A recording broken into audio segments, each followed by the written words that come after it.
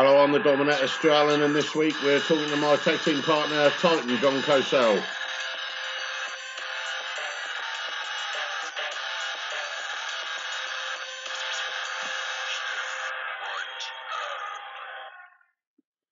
Enough of that bollocks. Right, hello, good day to you, wherever you are. I'm Stu Allen, this is Stiff Right Hand Podcast. I'm joined here by my wife, Tanya. Hello. Who you listened to last week, hopefully. Thanks for having me back. Well, you know, you're here, aren't you? You live here and all. Oh, shit. So, yeah, we had fantastic numbers on the downloads. Our first week we had over 3,160 downloads. So that was, thank you ever so much for that. Really appreciate it, listening to my silly ramblings. Few little things have been happening this week. You've been involved with Gay Pride, haven't you? I have been supporting Hastings Pride.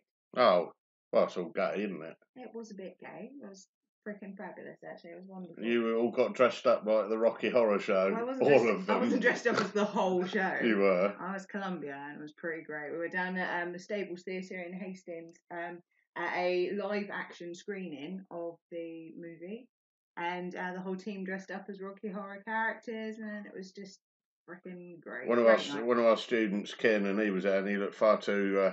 Convincing. Yeah, if I'd had a couple of ciders, I'd have been right up his back passage. And I don't think he'd have minded, to be fair. A few people were actually amazingly have been asking where Liam Dow was last week.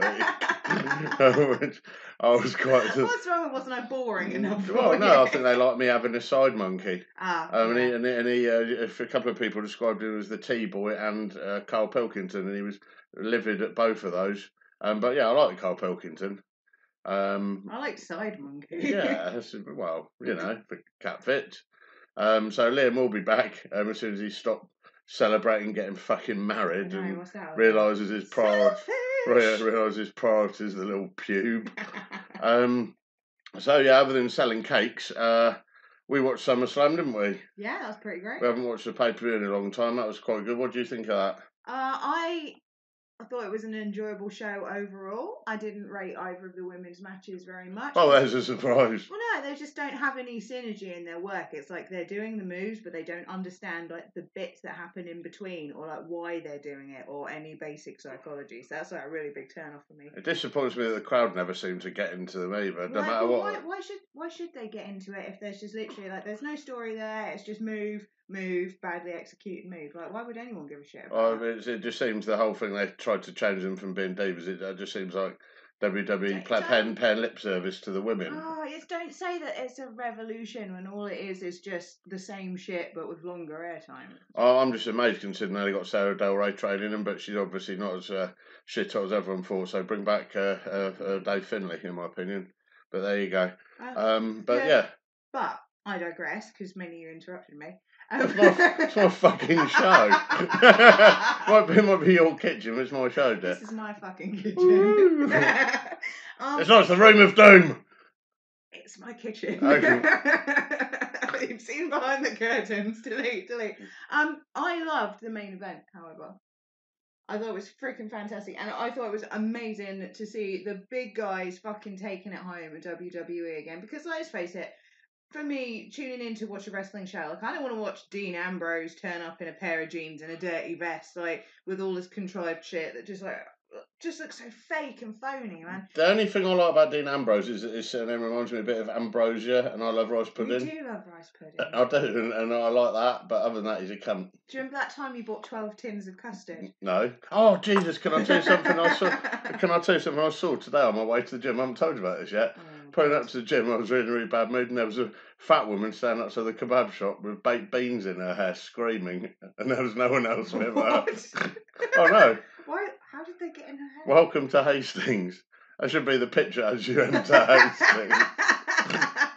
Fucking hell, I forgot to tell you that. I've been waiting all day to tell you that, and there you go. I need to know more information. She had full baked beans. But why? My mate Lawrence at the gym, so I should have shouted out, "Where have you been?" Instead of, no. I think you spoiled it now. Oh. Anyway, so Lawrence, you suck. So SummerSlam, great. What did you think? I thought the same as you. I thought the main event was amazing. It was nice to see the big guys steal the show and everyone, where? There wasn't any kick pads and thigh slapping. It was great. They went out there. Everyone says they don't do enough. They went out there and fucking did everything, so they can't win. But I thought it was awesome, and a lot of other people did too. Mainly the people that matter. Also it was the big fight last night. The Mayweather and McGregor. Any thoughts? I thought that went exactly as I expected and predicted it would go. And as much as I really, really wanted McGregor to win, I only said go over. But that's implying that match was rude. Well, it was. Of course it was a work. Anyone who thought that wasn't a work is off their fucking nuts. Oh, man, the match was fake. Wrestling's fake. There's no way McGregor would have gone 10 rounds with a professional boxer.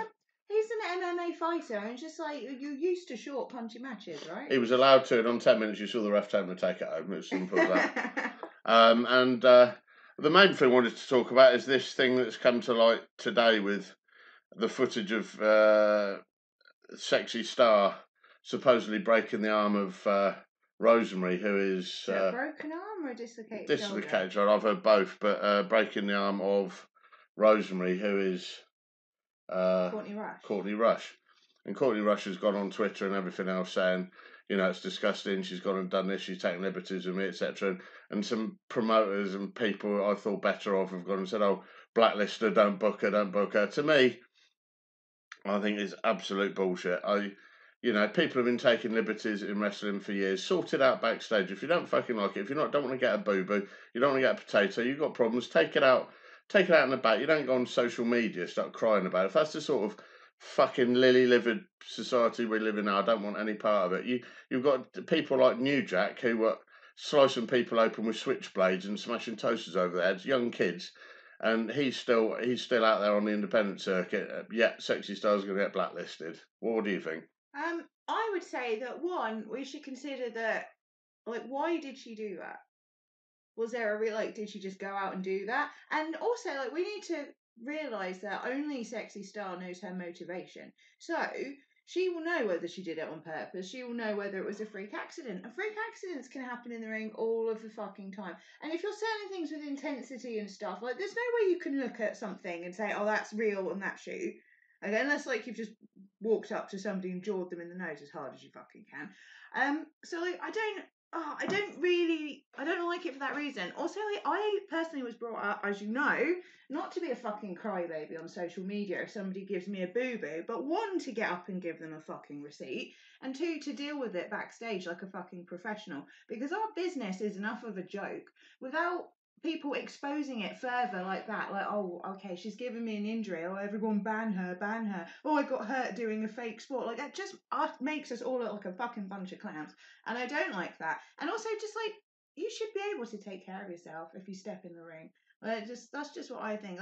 I've had liberties taken of me, but I always fucking square it, and I do not go home without it being fucking sorted. And I certainly don't go on social media oh wow, somebody hurt my feelings or somebody broke my fingers. I've had some fucking shitty injuries. I think it's made a bit of even more of a joke of what we do. We spend an awful lot of time, convincing everyone of what we do. Yet, and then you've got someone who's supposedly well looked up to journeyman or journeywoman of wrestling who's gone out and done that, and I've lost I've got no respect for that at all, and I'm amazed at the amount of people that have jumped on this. I think it's just so fucking fashionable to be outraged and scandalised by absolutely everything. And I've been surprised by who exactly has jumped on this as well, on behalf of all wrestlers. There are certain promoters in the UK, one in particular, that thinks that he speaks for all of the women in the country and was just ban her, blackball her from your events. And let me tell you,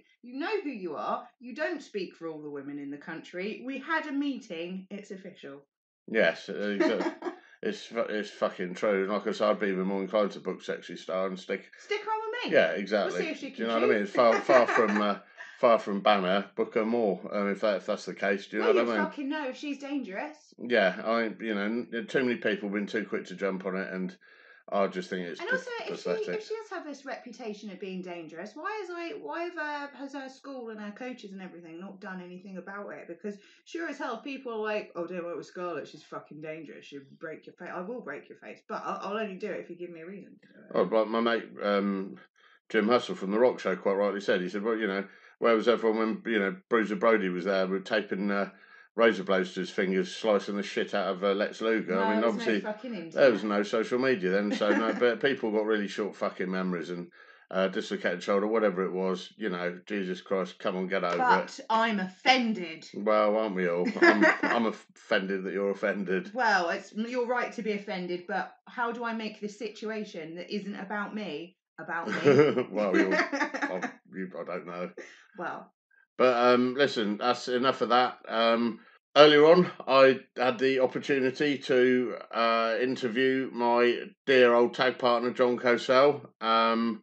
It was like a giant, overgrown gathering of naughty boys. There was an awful lot of singing involved. Yeah, I fucked right off. There was a lot. There was tears. There was back scratching. We were rolling downhill in a cloud of smoke. Oh my god. Like Dennis the Menace. And it was wonderful. But we're going to go to that now. And hey, enjoy. I'm here right now with one of my very close friends in the wrestling business. My I say long-time tag team partner. We've been tag team now about 2 years. They're known as Critical Mass. This is one of my proudest protégés in wrestling, Mr. John Cosell, known as Titan. Hello, John. How's it going? You good? Yeah, I'm in your house, man. I'm in your house. You're in my house. I was trying to sound professional on your podcast, mate. We're horrendous. You're sick, and I'm hungover. Yeah. I was. Did you see the fight last night? I didn't. I think I wasn't really interested, to be honest with you. I could be fucked because all I've been hearing is about the fight. So you were busy punching Irishmen around the nightclub. I actually punched someone's head in last night. So, for real? I actually did, yeah, not on TV. But the problem is I go a certain way. I've heard so much about it. I was interested in it at first, and then everybody jumped on the bandwagon, and that's all I've heard in the gym, in town, at work, on the train, on a bus.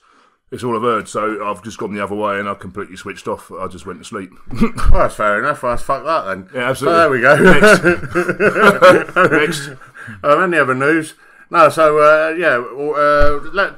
tell us first of all about your film work, because a lot of people know, some people don't know, that not only you're a wrestler, but you also sort of made it from small movies to the big screen now. So tell us about what you've been doing. To be fair, I'm not an actor, and I don't profess to be. But sometimes when your face fits the bill, you get the part. So a mate of mine suggested I used to work on a door with a guy called Adam Young. He's an actor, and he's fucking hard as well.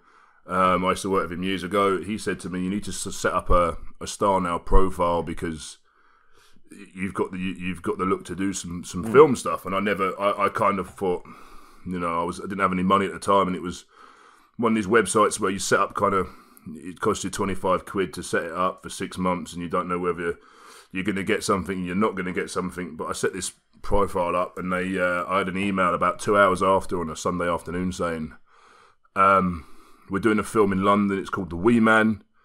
This is kind of 2011. They said, we're doing The Wee Man. Could you come down for a casting? We think you'd be good as one of the bodyguards to the main character. So they said, if you can be in London within an hour and a half, we've seen your photos, we like you, providing you're not a complete idiot when you get there, which was I was worried about.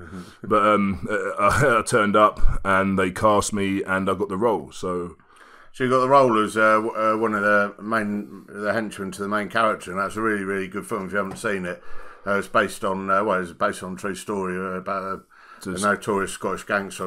I watched it with you. In fact, it was a hell of a. It's one of those films that you sort of are thinking about for days after you've seen it. It's quite horrible, but like I say, but after that, you sort of got on really well with one of the lead actors in there. That's right. I'd it was John Hannah, he was in The Mummy. He's done loads and loads of stuff. I'm sure you know him. He kind of. I say it was nice. It was good. He directed me around and was very polite to me. So I got on well with him, and he said, "You're going to do well because you're polite and you're humble, and you can talk well. You know how to talk to people." He said, "That's all you need to know." And he basically said the biggest bit of advice he said was just turn up agree to everything and then do what the fuck you want. And that's basically that's what I did. And I was lucky enough to. I had 3 weeks on that. It was good money, and it made number 2 in British box office just after Harry Potter. But there was, I think, was the 5th or 6th film at the time. I say you're not going to top that, are you? No. But I mean, you've got a very unique look. I mean, people who don't know you, you're 6'7", long blonde hair, you're built like a tank. You're only a young fella, but obviously you haven't got any tattoos, so you've got a very, very distinctive look, which is ideal for the sort of sword and sandal movies that are coming out now. So then after that, you got recommended for the Thor film, Thor 2. That was I did Thor. We did quite a bit on that. There was a few scenes they cut, so I'm in there fairly briefly. But I was one of the bad guys at the beginning of the film. I think the best thing that came out of that was they scanned me for the video game. So they kind of took me into a studio room and scanned me from all different angles, running around, shouting, screaming, all that sort of stuff. So the Thor, I don't even know what game it is. I don't even play video games, but I'm guessing it was probably like Xbox 360 or whatever it was at the time. And I was one of the bosses at the end of one of the levels. You know, the big fucking guy that you end up smashing up if you're any good at the game. So that was probably the best thing that came out of Thor. Then I did Macbeth with Michael Fassbender. Was that the one with the for the horse in the water tank story? No, that was God. That was. I want to hear that again. That was what was that? That was Robin Hood. I was an extra, and that was the first thing I ever did. Studio, wasn't it? Right, absolutely. It was. They had a massive tank of water, which was like a huge fish tank, but maybe you could fit 20 horses and 30 guys in, and everyone's swimming around, and all the stunt guys are swimming around and everything like that. And I don't know if you've ever had a shit in water. I have, personally. But and on holiday, when I couldn't make it to the toilet after eating some dodgy Mexican ribs. But basically, what happens when you have shit in water, no matter how liquid the shit is, it manages to stay whole. And as you can imagine, horse shit in the water is fairly huge. One of the stunt guys was having a nice swim about, selling his fucking injuries whilst the horses were swimming around. And one of the horses opened its arsehole and emptied about 18 kilos of crap directly into this guy's mouth as he was swimming around, and he ate the whole thing whole.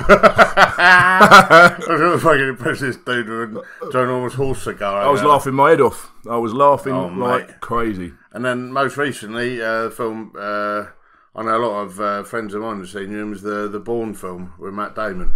Yeah, that was good. I had 2 days on that. I was Christ Almighty. They cast me. And they said they want Greek-looking guys. Now, if any of you have seen me, I look, despite my olive skin. The nose, I suppose. I suppose the nose, yeah. Crooked as fuck. I suppose the nose. I suppose it must be the nose. It's got to be the nose, mate. But no, they cast me in this... They're doing the fight scene. It was supposed to be Athens. I haven't even seen the film, but I've seen the clip of myself being narcissistical. But I've... basically what it was a fight scene, and as a friend of mine... Brian Nichols, who's a stuntman, and he's fantastic, absolutely fantastic, and he's fucking hard as fuck as well. He was fighting Matt Damon, and I was kind of one of the other fighters that was ready to get in the ring with him. So that was cool. Spent 2 days with Matt Damon. It was his birthday, so we had some birthday cake with him, and I ate most of his cake. But yeah, it was good fun. That was cool. That was good fun. You've had a lot of sort of surreal things happen. I remember you hanging out with Joan Collins and all sorts of weird things. Yeah. I did. I was on the series 2 of The Royals, and I was in the car. I was part of the cast on that episode, and I saw that the other week. Actually, I was on the other week, wasn't it? Oh, was it? Yeah. What, my episode? Yeah. Oh, okay. I thought it was the fucking show's horrendous. I forced Tom to sit through it. Yes, I'm not a fan of it. I forced Tom to sit through it so we could see you in the episode. Yeah. But right, going on to.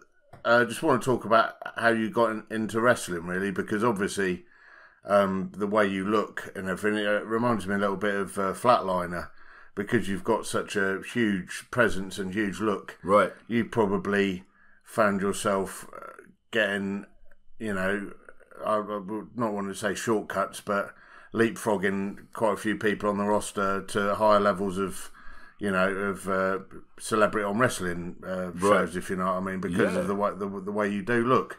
How did you A, first get into wrestling, and B, how people's attitudes towards you in it because of your I like this. I like the way you're going with this. This is cool.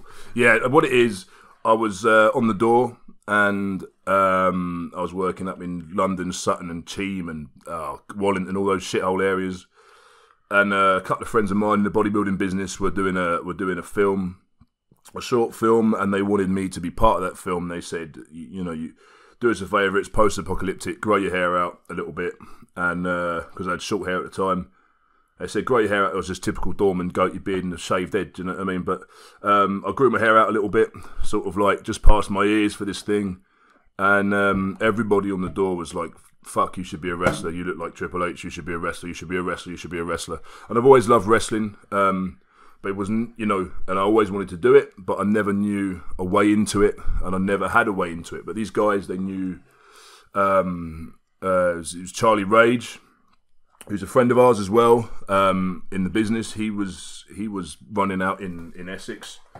So Charlie kind of started to teach me wrestling. That was our WrestleForce school. Yeah, the WrestleForce school, which is a while ago now, Christ. By this time, I sort of had like real long hair, and I was big. Learned some basic stuff. We came down to Hastings one night. Stu would you just run a show? Would you just had a show? I think the first time I saw you was when we did a show for Charlie, and he introduced me to you. That's the first time we met. Right, that was in probably in Tamworth. I think it was, or maybe I think maybe I met you, then I see you in Tamworth as well. Yeah, one of the two. But the great thing was I was training with Charlie, and obviously me and Stu are very similar. He's become like a father figure to me, and this is the truth. I'm not just saying this because it's his podcast and I'm on it, but he has become a father figure to me, and I love him very much. But we got on really well immediately. We got the same views on life, the same views on training, the same views on everything else. So we naturally got on, and Stu literally, I remember one of the first things I said to him, he said, I'll put you on, because he took one look at me and said in the bar, he said, look, I'll put you on my show. I said, I'll be honest with you, I can do a clothesline, I can do a body slam, and I can run around and fucking shake the ropes like Warrior. And he said, that's all you need to fucking do. He said, you look the bollocks, you're fucking in. And I couldn't be happier. And that literally was my I suppose my break in from that point of view, from coming in and only did a couple of shithole shows, and then all of a sudden I'm on one of the best shows in the country with the best productions and the best storylines and everything else. So I was very lucky. But when you say about other people's attitude, yeah, I mean, how did you find? Did you find a lot of sort of jealousy towards you?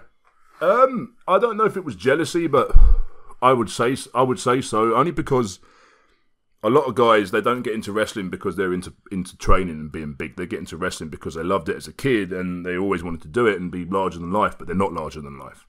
So when you walk into a locker room and all the guys around you are smaller, their attitude is different towards you, because here's this guy that's fucking come out of nowhere that's going to take my spot. So they're not necessarily so friendly. I'm not saying they weren't friendly, because they had to be fucking friendly. Because if you're 11 stone and you're not friendly and you're rude, then you get slapped. It's fucking simple as that. And that's how I've always been. I'm always very polite and humble, but I don't take shit. And I never did get shit. All I'm saying is that I was kind of put into a main event spot and given a lot of things that people take a lot of years to get. Like I was out of in my first year of wrestling, I was wrestling abroad. In Austria, and then lots in France, and loads of like stuff abroad. But I was lucky enough to, a lot of guys, I was explaining to my missus the other day, I was like, a lot of guys never get the chance to go abroad. It's they don't get, not even as far as France. Sometimes they don't even get out of the country, So I was lucky enough to do that within my first year of wrestling. I'm not saying I was any good at the time. I hadn't really found my gimmick at the time, but I was kind of a big jacked up kid that was cheap and would go over there and work hard. Well, the thing is, you knew how to promote yourself. A lot of the guys I still say to this day, you're your own agent. If you're not going to promote yourself, no other fucker will. Absolutely, and that's right. the one thing that you were always good at, was to promote yourself. Yeah. You got people like Flash in France, and Silvano in Italy, and the Kovacs in Austria. they see you now willing to get, pay a few €100 to do 10-minute easy match, you're not going to turn it down, are you? Absolutely not. Places like Europe, they still like the big guys. And I think this is a thing. I think the show needs everything, and then most shows do have everything. But I think sometimes now it's kind of the way the business is anti-big guy because everyone's small. And it sounds horrible. I'm not chewing out anyone that's not a big jacked up guy, because that's not what it's all about. But I think you have to look the part. If you look like if there's someone in the audience that could kick your ass, then you shouldn't be in the ring. That's my opinion. Well, we brought up this the week, like SummerSlam last weekend, right? And it was so good to see the guys in the main event stealing the show. 4 big fuckers. Absolutely right. Absolutely. And it was really, really nice to see. And everyone for some reason is anti the big guys, even though they're the guys who earn the money. Yep. And it's like, they went out there and kicked ass and did everything, and everyone was really almost disparaging in the fact that that they had a 5-star match, and fucking hell, well, I suppose we all admit that was good. And heaping praise on people like Dean Ambrose, who to me is, fucking, he's cancer. I mean, he looks like shit. Do you know what I mean? And everyone raves about him. I don't get it. I think it's one of those fatty things. I think. Like guys like Daniel Bryan, who came along, and he was like an underdog, and everyone loved to be a part of it, and he was probably the first guy that had come off the independent scene and then really headlined WrestleMania. And I've got no problem with anyone that's done well. I think that's good. If everyone's making money and everyone's doing well, then I think it's better for wrestling all round. But when you watch WWE and you see some of the small, I don't really watch the current product. I just cancelled the Sky Sports because I couldn't be asked to watch it week in, week out, because it was the same shit, same format. Someone comes out, says something, someone comes out, a couple of matches, female revolution, which I don't think's ever happened. Because they're I know it's a subject close to Stu's heart, is the female wrestling, from the point of view that they should just be allowed to be wrestlers, and that's that. Why not just be part of the show? And they're saying, we're having this female revolution whereby we're still going to sexualise you because we're doing the Diva show, but we're calling it something. We call it Total Divas or whatever that is. Yeah, it's just fucking lip service, they take the sexuality off the WWE TV by saying, they jumped on the bandwagon with the equal rights, but at the same time they're not actually enforcing that, because they've got the Total Diva show where they've got, I've never watched it, but they've got all the girls round and they're all. It's a show, but basically aimed at looking at women. So I don't think they've revolutionised that. But also, you look at a lot of the real indie flippy guys that they've hired. Where are they? They're injured all the time.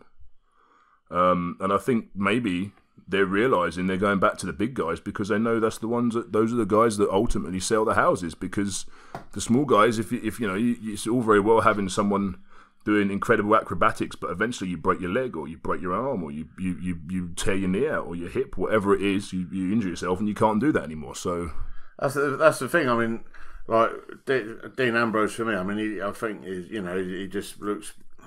Everything about him looks sloppy. I don't fucking get it. And if, like I said last week, if he was back in I put a thing out and on my Twitter and Facebook and said, if he'd have been in the late 80s, early 90s, he'd have been a knockoff, a 3-minute knockoff.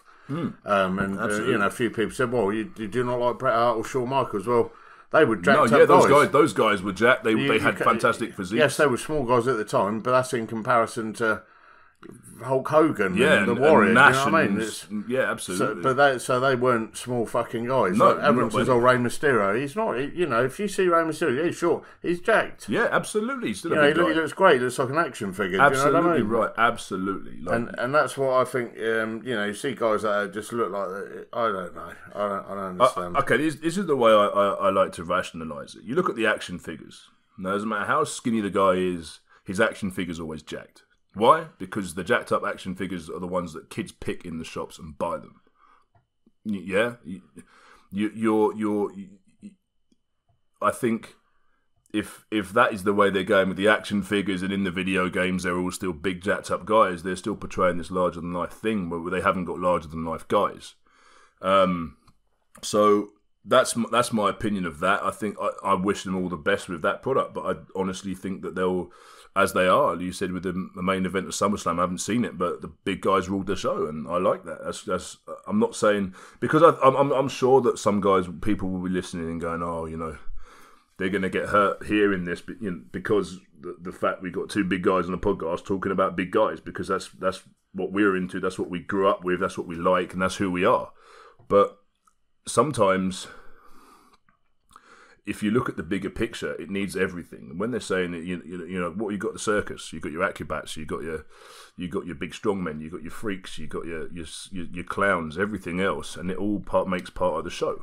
Well, you look at I'd say 70% of wrestling posters in the UK, and it's just, to me it is like the kids from Grangel's Flatline says, and it's absolutely where we're going up to do a show in Gosport on Wednesday, and it's like Flatline says, it's like everyone knows the circus is in town, right? Absolutely, and because when you have an indie show and the local their names over here, and that's great, and they're making them, they're making their mark.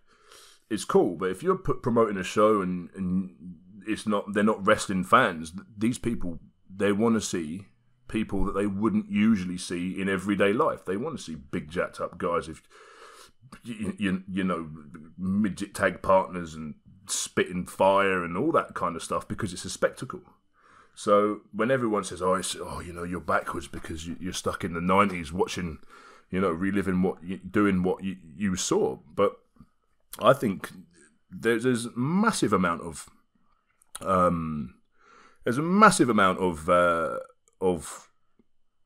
money to be made for big guys.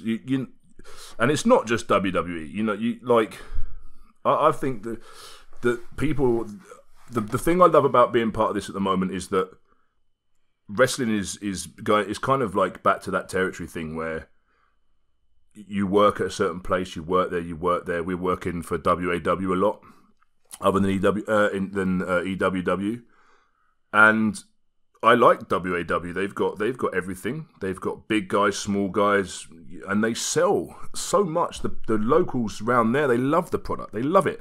And they're invested in it. They sign up monthly for tickets, like it's a subscription job, and that's great. I think that's amazing. There's other guys in, like my friend is Sam Elias. His brother is Corey Graves, and he's an announcer. But I think Sam's doing fantastically. I follow him on Facebook. I worked with him in Italy years back now. But he's a second generation guy. His dad was a wrestler and a promoter as well.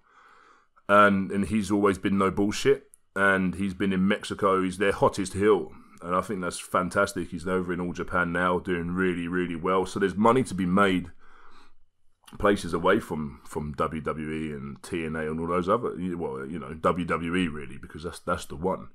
But I'm so glad that there is money to be made elsewhere, where you don't have to conform and brown nose and all that kind of stuff. Because that's it's refreshing to see, isn't it? Absolutely, yeah, fucking right. Because if it's more places for us to go, more of the world to see and experience what it was like. I was talking to Martin Stone a year or so ago, and he was saying, he said it was, the way he was treated, and that. I know he's back there now, but I can't remember the name of the geezer who was there. I think it was Bill DeMott. You waited for him backstage when he came through the curtain and cracked him around the fucking head. Yeah, and I mean, you've got to be able to swallow a lot of fucking pride to not turn around and give that cunt a dry one, haven't you? Absolutely, I would never be spoken to me or you. No, it'd be a fucking bloodbath. I would never ever allow anyone to speak to me like that. And I think to a degree, it's that's. It's a blessing in disguise that you probably. I know you've had a WWE trial, but I think you'd probably, last there 2 fucking weeks. Yeah, I think probably you're right, because there's paying your dues and there's being respectful, polite, and humble, and then there's being bullied. And if you're gonna, there's no way I would go abroad and let someone bully me. if they've given you a job, they're giving you a job because they like you. They know you're going to do good business.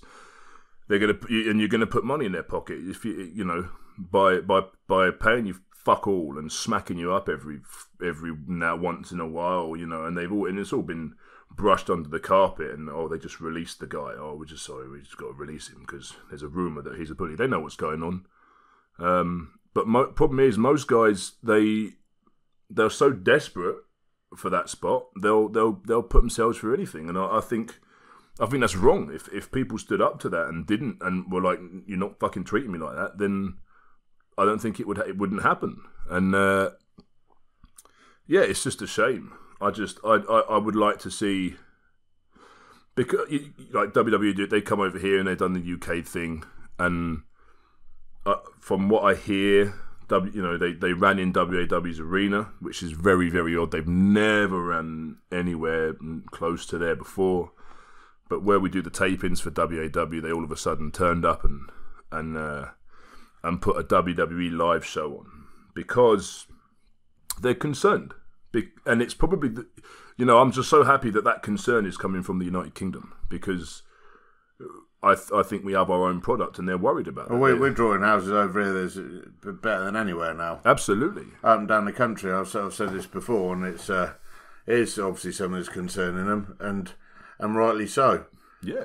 Just before we wrap this up, I just wanted to, say to you, obviously you've got a lot of strings to your bow. A lot of people don't know about your, you're a fully qualified armourer, aren't you? Yeah, I was involved in reenactment. I'm involved in the reenactment circuit in the UK, and always loved armour and swords and that kind of stuff. And I never had the money to buy it. So if you don't have the money to buy it, in my opinion, you have to make it. So I started making armour, and it was obviously the first few things I made were horrendous. But now I've supplied museums and reenactors and English heritage. I'm teaching at a college. I teach 15th century armour reproduction at a college at Brinsby campus, which is part of Chichester College. That's quite a big deal. From what I'm aware, I think it's probably the only armour course in Europe. I don't think they do. I think there's a couple of guys in the States that are fantastic that teach armour, but I don't think they do it. I've not heard of any in Europe, so I think I might be Europe's only course. But obviously, and not only course, but I'm teaching at a college, which is unheard of. So they gave me the job there, and I love it. I've got kind of 8 students. They've all got projects on, generally 15th century armour that they're making. Some of the guys wanted to do earlier stuff like Viking stuff and early Saxon helmets, and I can help them with that, and that's not a problem. We make the pattern and off they go, and I guide them through it, and they make this thing, and they get to take it home at the end. So it's a nice. I should imagine it's a nice problem to have. You think, well, if the wrestling doesn't work out, and you've got several other. I mean, you're the session drummer for Will Young. Yeah, I've done some stuff for Will Young on drums. Just rattling off all these fucking things. It's cool. All matter of fact, but I mean, there's so many things that you are very talented at a stupidly young age. You've done more, I think, in your years than a lot of people have done in their whole lifetime. Right. So, I mean, it's nice to know if the wrestling, don't work out. Well, you've already made an awful lot of memories and a lot of people happy doing it. It's nice to know you've got all these other facets of you. Absolutely, and plus, I think it's important to have other interests as well, because if your sole interest is wrestling, reading the dirt sheets, reading the magazines, getting involved online, worrying about what people think of you. Like I've been online and I've seen Critical Mass, they're Road Warriors rip-offs. Yeah, fucking right we are. As far as I'm concerned, that's a compliment.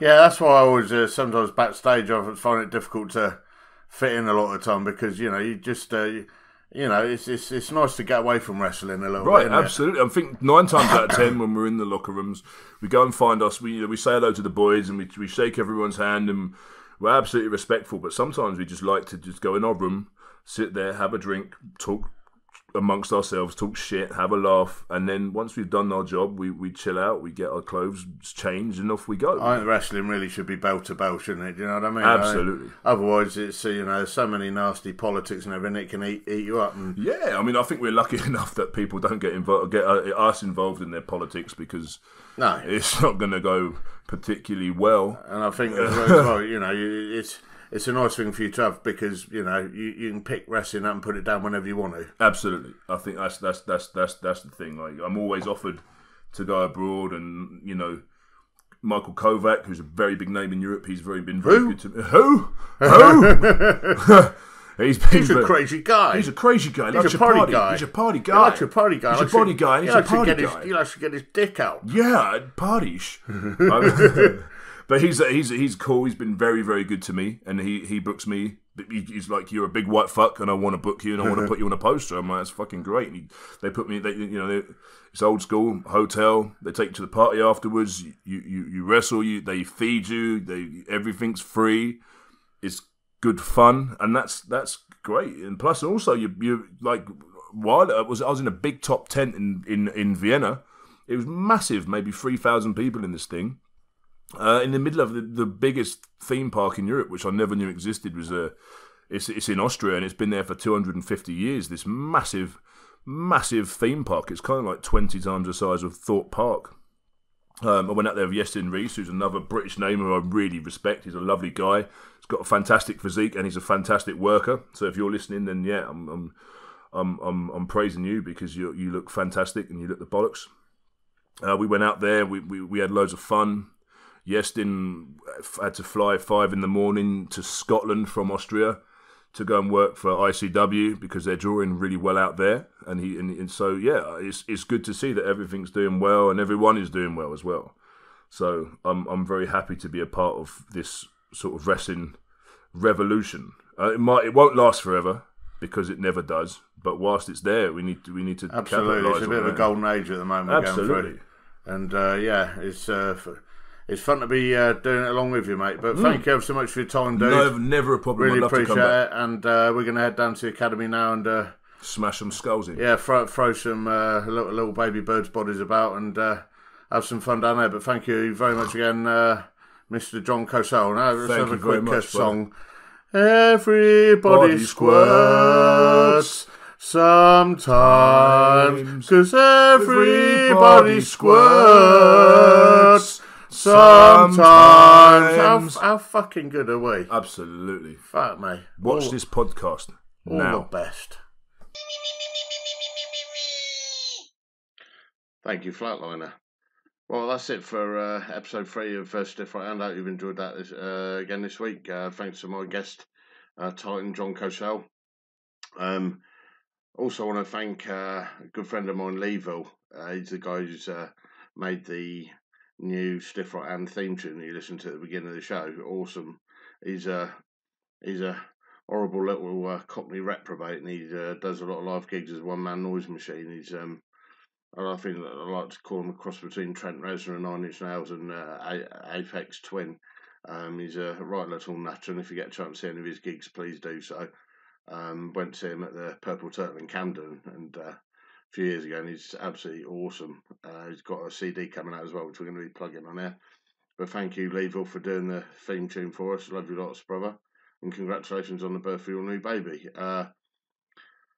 Other than that, not too much else to say. Other than thank you again for listening, guys. We're going to be going fortnightly after this episode.